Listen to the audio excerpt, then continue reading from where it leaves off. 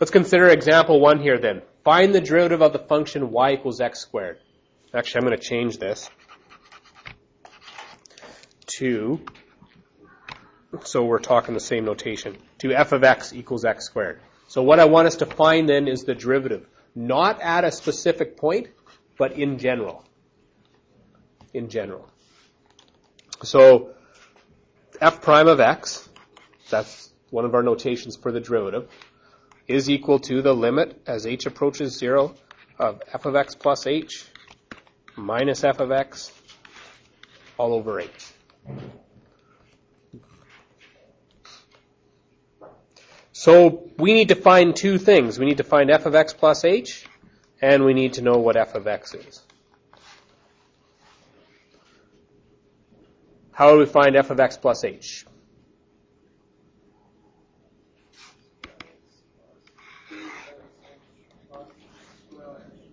That's right. We take x plus h and substitute it in for x in our function. So f of x is x squared, so f of x plus h would be x plus h squared, which when you FOIL it out gives you x squared plus 2x h plus h squared. And then, of course, f of x, we're told what that is. That's just x squared. So now,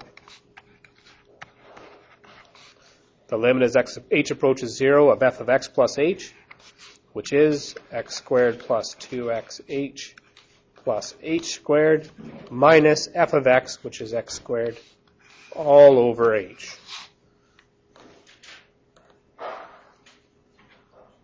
And now our problem is to somehow get rid of that h in the denominator. Well, hopefully we can tidy stuff up in the numerator. I see quite nicely that these x squares will cancel out. So 2xh plus h all divided by h. Oops, h squared there, sorry.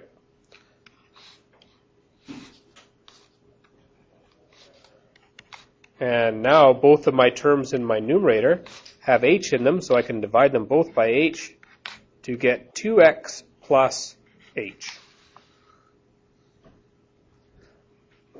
And now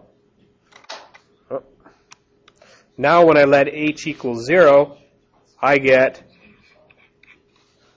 2x. So f prime of x equals 2x. So now that we know that f prime of x, that's the derivative, which is the slope of the tangent, is equal to 2x, this is the power of calculus and what we just did. We now have a formula that will tell us the slope of the tangent line for any point on our parabola y equals x squared at any x value you want. So remember way back here, where was it? Right here. We found out that the slope of the tangent line at 1 was 2, when x is 1. Here's our formula for it right here. So I want to know what's the slope when x is 1. 2 times 1, 2. What if I want to know what the slope of the tangent line to the graph y equals x squared is when x is 10? What would the slope be? 20. 2 times 10, 20. What's the slope of the tangent line of that curve when x is minus 3? 2 times minus 3 is negative 6. So this formula is a formula that tells us the slope of the tangent line at any x point or any x value. Just stick your x value in there. And you now have the slope of the tangent line at any point on the curve y equals x squared. Let's find the slope of the tangent line to the curve y equals x squared minus x at x equals 3. So I'm just going to find the general formula first. And then at the end, I'm just going to replace the x value with 3. And then I'll know what the slope of the tangent line is. So again, f prime of x is equal to the limit as h approaches 0 of f of x plus h minus f of x divided by h. And I need to know what is f of x plus h. And I need to know what is f of x. Well, to find, again, let's replace this y value with f of x.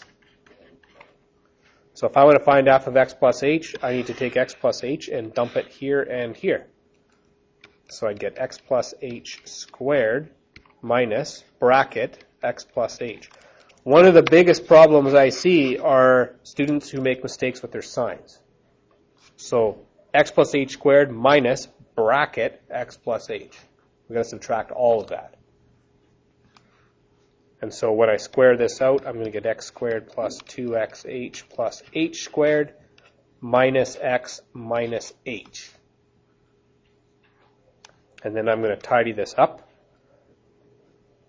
Actually, there's nothing that tidies up, is there? X squared plus 2xh. There's no like terms here. Okay? So that's f of x plus h. And then obviously f of x is just x squared minus x. So substituting those values in, f of x plus h, which is right here, is x squared plus 2xh plus h squared minus x minus h minus f of x. So be very careful to make sure that you have all this stuff in brackets. F of x plus h is all of this stuff. Subtract f of x, which is all of this stuff here. Now we need to tidy up our numerator. So the limit as h approaches 0. Now here I'm going to see let's get rid of the brackets. Let's do this first. So x squared plus 2xh plus h squared minus x minus h. Now be careful here, because this negative needs to go into both of these terms. So this would become minus x squared and minus a minus x, which is plus x. Like I say, most people make mistakes in their signs when they're working the numerator out, because the numerator can get pretty messy. And you got a complicated function. This one's pretty complicated in itself. Now we should be able to hack some stuff out here. So x squared minus x squared disappears, and minus x and plus x would disappear. So we'd have 2xh plus h squared minus h divided by h. And as usual, we are hoping that somehow we can get rid of the h in the denominator. And it looks like we'll be able to do this. The first term divided by h is just 2x. The second term divided by h is h. And the third term divided by h is minus 1. And now finally, when we let h approach 0, we get 2x plus 0, so that's gone, minus 1. So the slope of the tangent line is 2x minus 1. And we wanted to know what is the slope when x is 3. So f prime, the slope at 3. Simply put 3 in for x in our slope formula. That's 6 minus 1. The slope of the tangent line at x equals 3 is 5.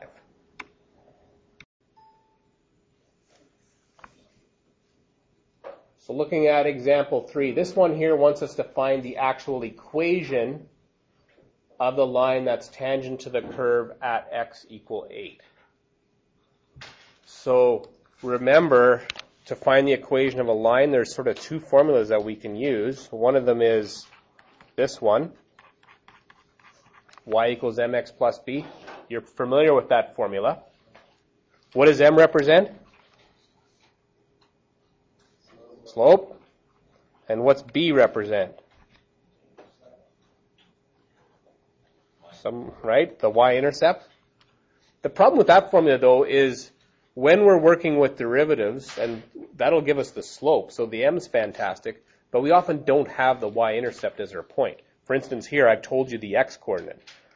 The x-coordinate is 8. What would be the y-coordinate here in this function? If we put 8 in for x, we get 3, right? So we will take the derivative, and that'll tell us the slope. But the point that we have is certainly not the y-intercept. So this formula here, which is simply our slope formula, okay, if I know the slope and I know these other y values, I have a y naught and I have an x naught. This would be x naught and this would be y naught, my sample point. then if I go to isolate this formula for y, I can have a new formula for an equation of a line that looks like this. This is just multiplying both sides by the denominator, x minus x naught. And we would get this. This formula here is, therefore, also the equation of a line. And it's called the point-slope formula. So this formula here is the one that you've been used to using in Math 10. It works well for slopes and y-intercepts. But this formula here is used a lot more in calculus work because it works well. We will know the slope m, and we will have an x naught, y naught, that being our point. Okay, so you might want to be familiar with using that formula. Certainly it'll be a lot easier than having to calculate what the y-intercept is. All right, so let's give this one a go. So we would need to find the derivative of this function because that's going to tell us the slope. So the derivative is equal to the limit as h approaches 0 of f of x plus h minus f of x all divided by h.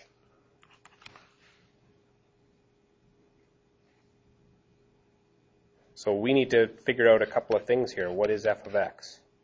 Whoops. Well, let's do that one first then. F of x would be, obviously that's given to us, the square root of x plus 1. What would f of x plus h be as an expression?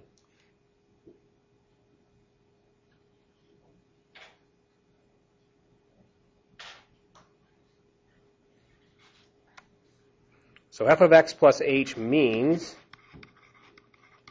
put x plus h in for all x values. That's what it means. So f of x plus h will equal, let's try this again, the square root of x plus h, because that's what x is there. There's an x, plus 1. Yes, so now in our formula, we've got all the stuff we need to know. The limit as h approaches 0 of f of x plus h, which is the square root of x plus h plus 1, minus f of x, which we said was the square root of x plus 1, all over h.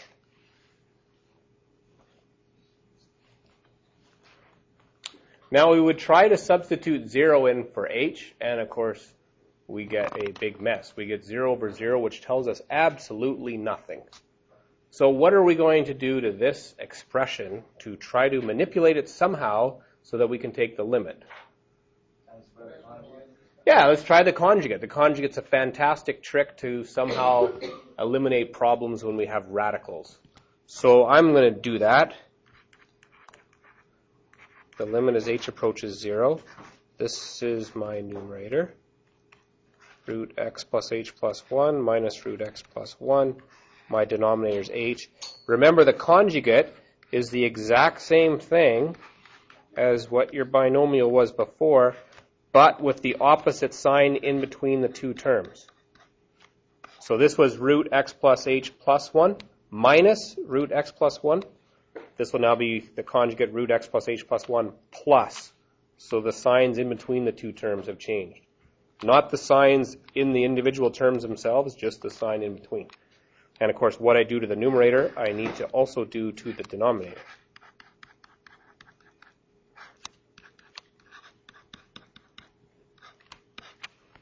And it's looking messy as all get out. Well, that's all right. Things are going to simplify nicely for us here. So now, when I FOIL this out, multiply these two binomials out, the square root of x plus h plus 1 times the square root of x plus h plus 1 is just x plus h plus 1. So that's simplified nicely. Then when I multiply this one times this one, I'm going to get plus root x plus h plus 1 times root x plus 1. Well, that's kind of messy. But then I've got this one times this one, and that's just going to be minus root x plus h plus 1 times root x plus 1. And finally, minus root x plus 1 times a positive root x plus 1 is minus bracket x plus 1. Because when I square those two terms, that'll eliminate the square root sign. All over the h times x plus h plus 1 plus root x plus 1.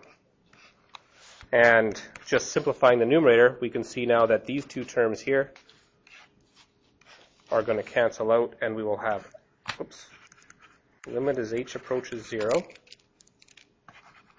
that thing, of x plus h plus 1 minus, now this minus sign needs to go into both these terms, so minus x and minus 1, all over h root x plus h plus 1 plus root x plus 1. I haven't done anything to the denominator yet.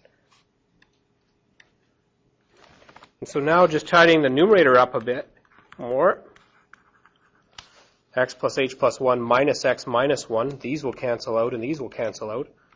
And we have worked our magic.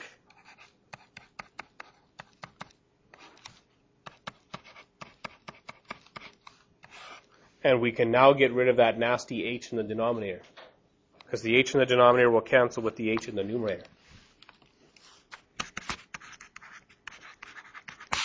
And we would get 1 over the square root of x plus h plus 1 plus root x plus 1. And we can now substitute 0 in for h, and we get 1 over root x plus 1 plus another x plus 1, which would be 1 over 2 root x plus 1. All right, we're up a bit more here. I've run out of room. So what we've now found is that the slope of the tangent line to that graph is given by this expression here. Okay, so way back up here, where are we? This was our equation. If you want to find the slope anywhere on that curve, this is your formula right there. And we wanted to find the slope when x was 8. So we would say f prime of 8. The slope of the tangent line when x is 8 would be given by this, putting in 8 for x, which is 1 over 2 root 9, which is 1 over 2 times 3. The slope is 1/6. So we now know that the slope of the tangent line to that curve when x is 8 is 1/6. And now that we have the slope, we also had the point. Was it not 8,3? Sorry, I'm just going to go back up here. Yes, it was 8,3. And so y minus y naught equals slope x minus x naught. And we will simply enter in our values. The y value there was 3. The slope we said was 1/6. And our x value of our point was 8.